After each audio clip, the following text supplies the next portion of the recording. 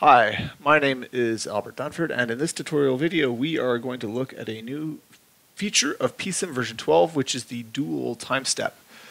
The dual timestep is essentially the first major change to the PSIM solve engine since the late 90s, since the very first versions of PSIM. This is allowing you to define a smaller timestep for use at the switching transition, so the engine will automatically swap to the smaller timestep when there is a switching event. So hopefully this will allow for faster simulations with more fidelity at the switch transition because you won't need to have such a small time step for the rest of the simulation. So we'll demonstrate the dual time step with this LLC converter here. We've got a perturbation being injected. The resonant frequency of this thing is around 130 kilohertz. So we'll inject a frequency change here, so we should see a ripple in the output voltage. We'll run it with a 10 nanosecond fixed time step and a 100 nanosecond dual time step with a finer time step 25 times smaller, so 4 nanoseconds. We get to choose in this drop down what kind of time step we want, and we'll look at how fast things are and some simulation results. So, and dead time here is 100 nanoseconds. So let's run. So this, we can look at the bottom right here. We can see that it's taking right around, when it's finished, that was 10 seconds to get to the end there.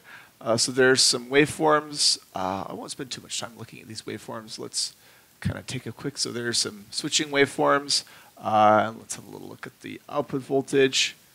So we can see there's the ripple there. So there's that injection voltage perturbation we were putting in.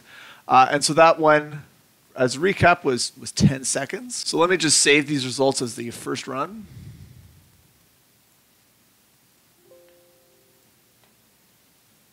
And now we'll run the dual time step. So the dual time step, we click that box, and then so we have a coarse time step, and then at the switch transitions, it'll automatically switch to this 4 nanosecond time step, and then switch back out again. And we'll run this one now, and we can see right away that this is faster. So this is 3 seconds versus 10 seconds. So call it 3 times faster, and let's have a little look at some waveforms. Let's look at the current again. Let's also pick up the voltage on the primary on a different wave. And we can just merge these two results together.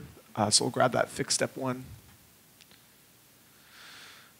Voltage on the primary is there.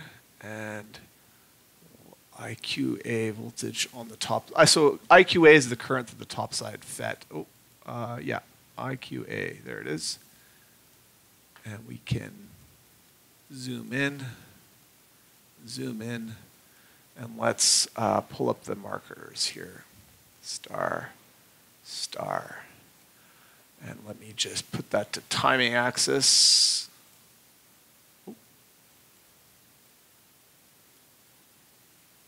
Okay, so we can see that the two waveforms are essentially laid on top of each other. So the fidelity, there's no fidelity lost.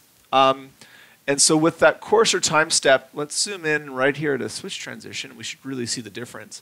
So we can see, so the red line here has the dual time step. So we're clicking along at that 100 nanoseconds, and then we switch right away to that 4 nanoseconds right at the switch transition. Whereas with the fixed time step, we were clicking along at 10 nanoseconds the entire time. So we are able to, I didn't want to zoom out that far. So we can see quite clearly where where we switched to that smaller time step. So this will hopefully be useful in your simulations. You'll need to play with how small a time step you need to go at and how coarse a time step you can go here in order to get the best results. But yeah, 3 times faster for this particular simulation. So thanks for watching, and look for more tutorial videos. Thanks so much.